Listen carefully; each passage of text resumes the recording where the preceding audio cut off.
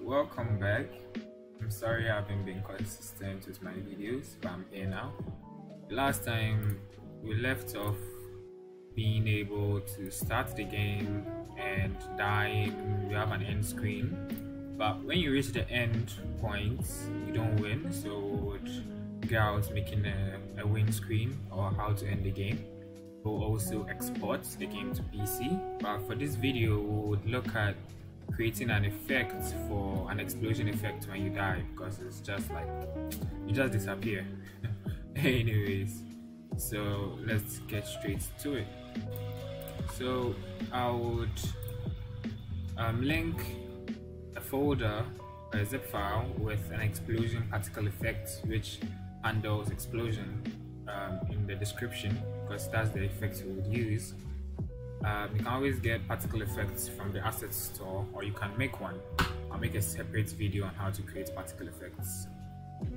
So for this video, when you enter the main scene, we'll get rid of the canvas a little,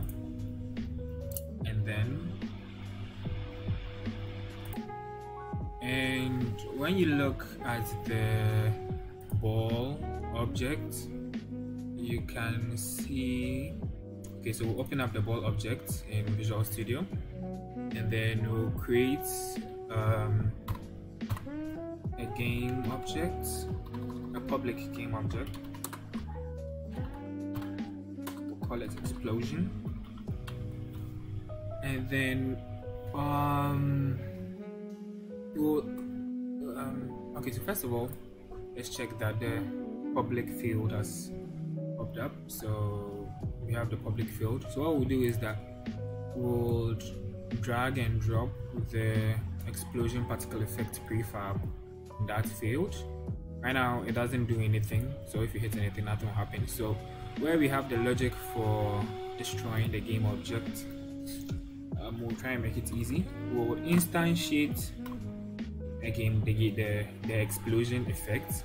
So there's a function called instantiate, which will pass in the game object we want to instantiate, which is the explosion object, the position, which is this position, the transform position, and this dot transform dot rotation. If we didn't add this keyword, it will still have worked as we expected. But there's a problem with this. Now we are destroying the game object just right after we instantiate the effect. So what we are going to see is that when we get an object, okay, this show